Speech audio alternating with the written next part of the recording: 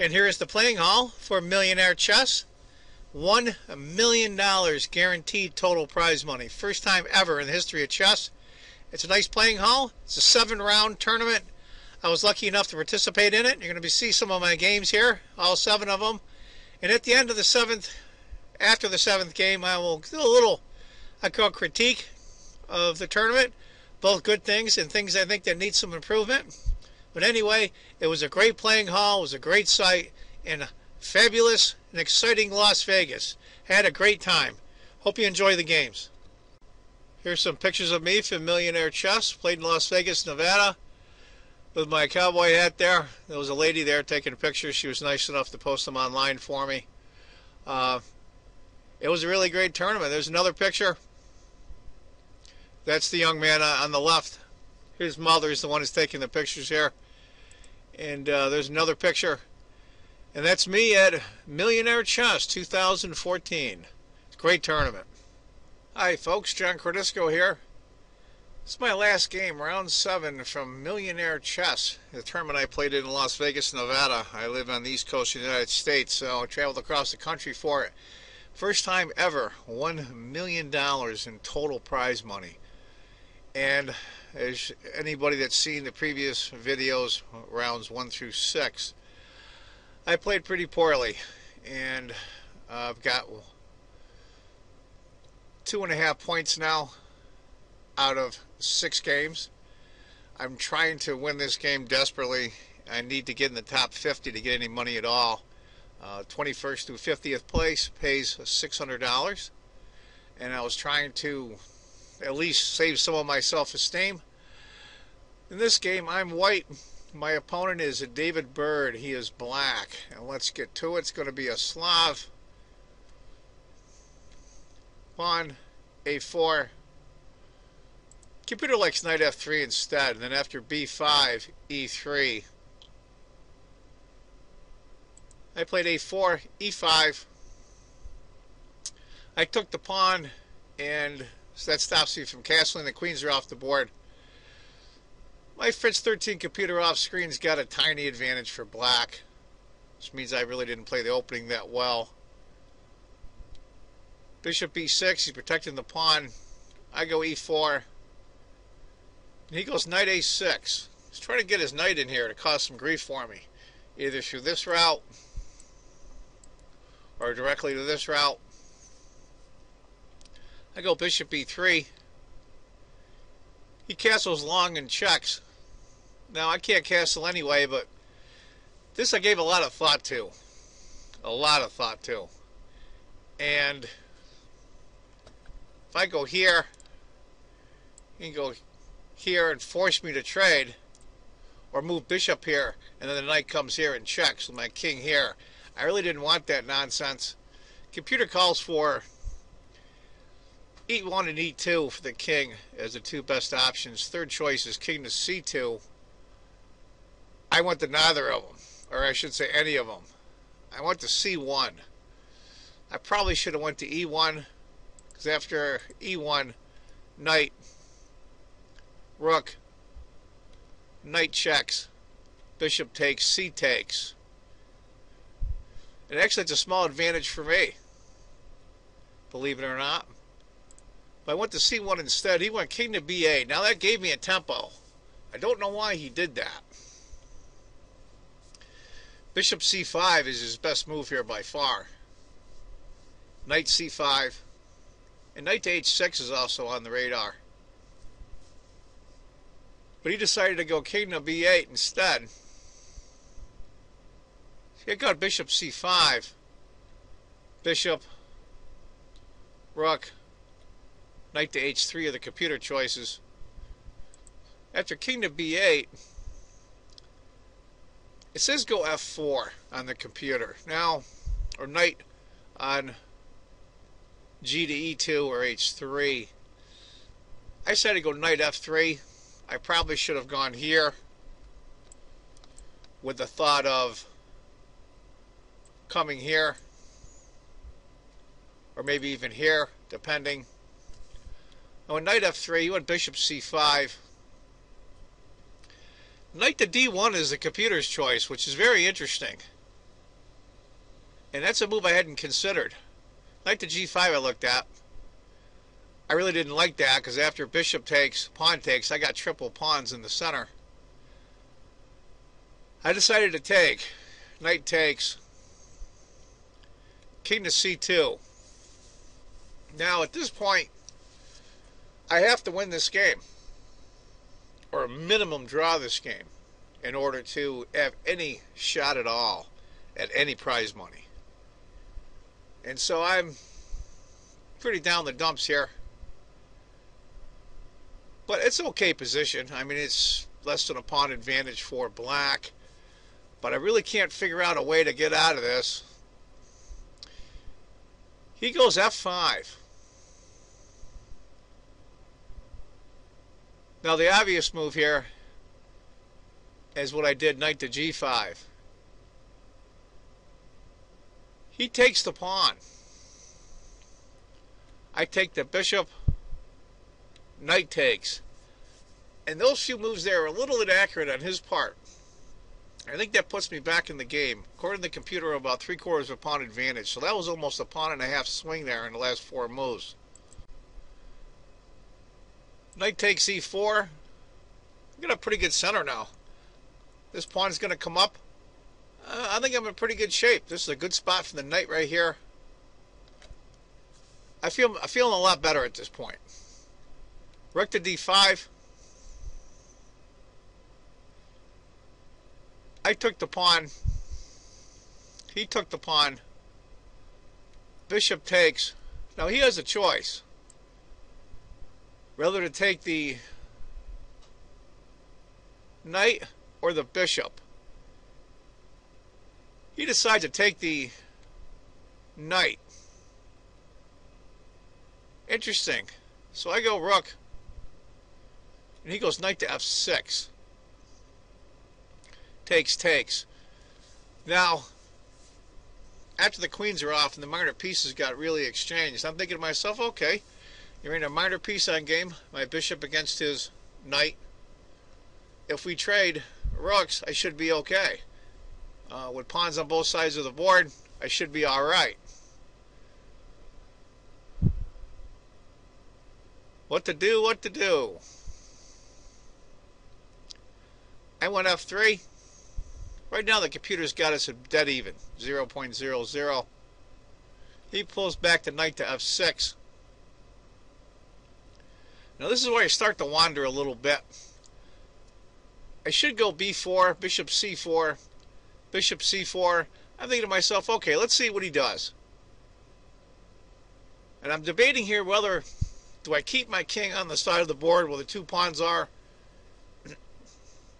or do I bring the king over to the king side where I have 3 pawns? And I'm debating this as I'm playing here. King to c7. I grab the open file right away.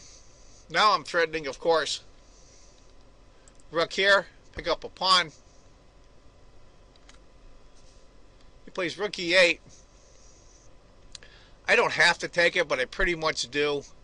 He's going to end up, if I go here, he's going to check me here. I'm going to have to move rook up, and he's going to take it. It's going to come out the same. So I took it, knight takes, gets this knight in the back row. And I'm looking at all the candidate moves from the computer, and all of them say 0.00. Right now, this game is dead drawn. And I don't know why I did this.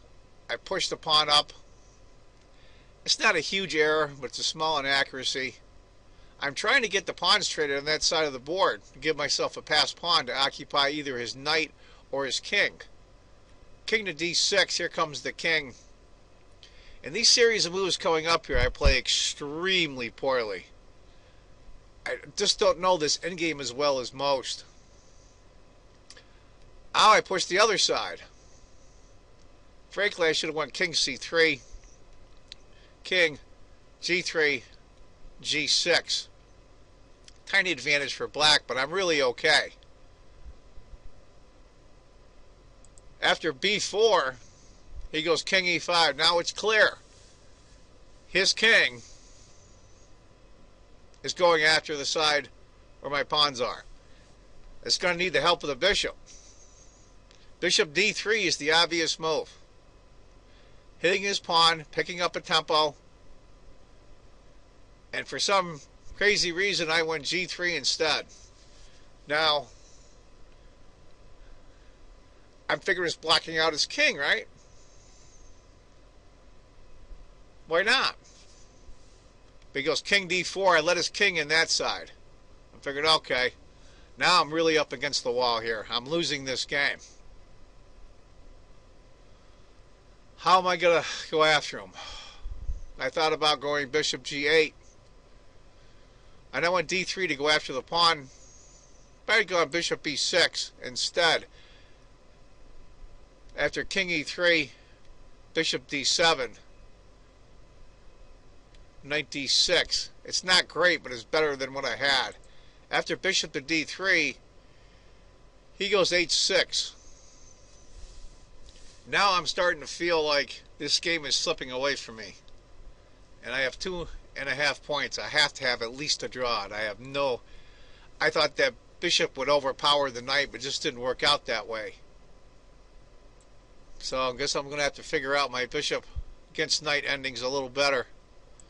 I've pretty much botched this. What do I do now, is my thinking. Right now I'm keeping his king out. Here, here, and here. He can go here. He decides to go I go b5. And it just starts getting worse. King to d2 is the computer's choice after knight to d6. After b5, he plays c5. Now he's got a pass pawn on me. Now how do my A and B pawns, how do I move them to make sure that his pawns end up on light squares? That's my question. So I figured I'd go a5. And it's a question mark. Now it is almost a 3-point advantage for black. Now what I wanted to do was go pawn here. If he takes, I take. This pawn ends up on a light square. Okay? I can go after it. So I go so he goes b6 to stop that. Now his pawns are all going to be on dark squares, and I'm pretty much screwed right now. Do I take? Do I go a6? I went a6. Terrible, terrible move. I'm losing right now. A takes b6. A takes f4 is the computer suggestion, and I might have a chance to live. After a6, knight to d6. Now this is a very instructive ending for any of you that study endings. Computer calls for f4 or g4. I went g4. I'm trying to get some action on the king side. You get a pass pawn to try to either occupy his knight or his king. He goes c4. I go bishop g6. I don't have much choices here. He goes king to e3. What am I going to do here? What am I going to do? I decided to try to trade some pawns off. He has to take. I take. King takes. King c3. Now I'm going to eventually get that pawn, but I have to give up the bishop for it. Do I want to do that? He takes. I take. Knight c7. Now I can't guard the pawn by going here. Bishop can't make it, so that pawn's going to fall. So I go bishop b1. King f4. He's going after the other pawn. I push the pawn up to guard it. Now the computer has me right now as down by 4 pawns, which is over a piece. This game is basically lost. So my hope is at this point is this. I'm hoping my king here can win both of these pawns, and then this bishop can sacrifice himself for this pawn, and I can draw the game. That's my only hope at this point. And it's pretty far-fetched, but I got to grasp at straws when you can. He goes king e5. And I'm pretty much going to have to go back and forth. He's going to eventually take the pawn, which he does. I backed the bishop off. Knight c5. Now I'm thinking his thoughts are this knight can win this pawn, and that's I have to get these two pawns an A and B for black before he can do that. King d6, bishop c2. This is tough, and I'm feeling the pressure. I can't force the knight to move because he's on a dark square. He guards this square very well, and the king's going to come over so he can push, and that's what he does. Bishop d1, e6 check. The pawns are starting to roll now. Now they're starting to move. I have to back the king up. He brings the king up. King c4. Now this is the last round. I'm not sure what the gentleman's score was, but he was somewhat in the same situation I was in. I think he had a half point more than me. I had 2.5. I think he might have had 3. He was looking to try to get in the top 50 as well to try to score. So right now I'm holding my breath, seeing what's going to happen. He goes knight to d7. I go king. I've got to keep my king on that side of the board. King to e5, going towards the pawn. Bishop e2 to go after his pawn. King to f6. Now that was the move that brought his score down dramatically. Knight c5 was the choice of the computer. It protects the pawn and stops me from getting in the king in that area. But he goes king to f6, and the score went from 4.5 points advantage for black to a half a point instantly. After knight to c5, according to the computer here, it says the result of the game is clear. Black will win. After king to c4, knight e4. But that casual move there, just that king to f6, which is a really natural move to make. Bishop takes. Now I've got part of my plan. King takes g6. The game right now on the computer is drawn. He blew it. King b5, I go after the pawn, and I'm going to make the knight move next. I can take this pawn. King to h5. I hit the knight with my bishop with hit the knight with my bishop. He has to move it. I take, and now the game is drawn, completely drawn. But even still, he might be able to finagle away to use his knight to block, so this pawn can come down, so the bishop can't get the pawn. So I've got to be vigilant. I've got to bring the king over. h4, king, knight checks. Gives me another tempo, and here we go. The game is dead drawn. There's no way he can win this. He goes king to g3. He can't advance the pawn. Once bishop takes, the game is drawn. I try to get on g1 or f1. King to f4. I bring my king over, and now I'm fine. I'm absolutely fine. That bishop, it's the power of the bishop over the knight that saved me, even though he did mess up. That bishop saves me. Knight, bishop, knight. He tries to block. I just move the king over. Now he advances the pawn because the knight can block. Now it says, and I tried to figure this out. If bishop takes knight, king takes. King to g3. If it draws or not. Computer said it does, but I wasn't going to chance it. And I was so tired of this point. We're on move 58. I just went g1. It comes out the same. g3. Bishop. I've got to stop that pawn from advancing to here. Knight to h4. Now, I do have to say we went about 8 more moves after this, but this is all I'm going to show to move 60. And the game was drawn. He was really upset, and rightfully so. You just let your guard down for one moment. I think he thought he had a winning position, and he did. And that was his doom. He figures no matter what he did was winning. He was a little upset, but he was a good guy. And we drew. And that gave me 3 points out of 7 after a terrible, terrible start. I ended up, out of 70 people in my section, I ended up at 39th place. Basically the middle. My goal was top 20. And considering I only had 1/2 of a point in the first 4 rounds, I think that was somewhat of a decent comeback. So I got $600 US